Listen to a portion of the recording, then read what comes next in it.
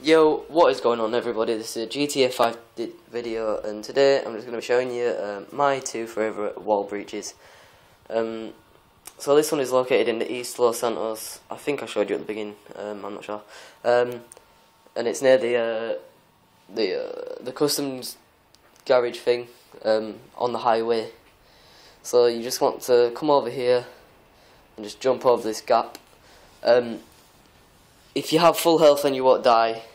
I'm not sure about if you're low level or not, if you'll die if you're low level, but just hop over and you should land on here, and then when you do that, just walk over to the back left of the roof, and then you'll just drop through this corner,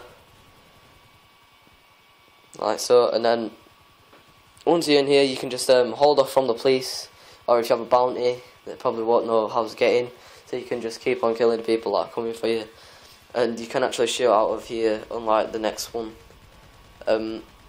So it's pretty cool. I'll just show you that I took down this guy's helicopter. Well, I didn't take it down, I just made it stop working.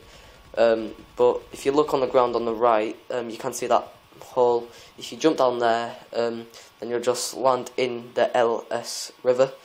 So that's how to get out. So the next one is located here on the map. It is near the marine or harbour thing. So just come to this house here and click X or square on PS3, and then just come in here, and then that's it. So you can't shoot in most places in here, but if you get into certain areas then you can aim and shoot. If you do watch the rest of the video you'll see. But you know, you can order from bounties, just like I said before, and police and shit, to all your friends. But that's about it, guys. If you did enjoy the video, then please leave a like and subscribe, and I'm out. Peace.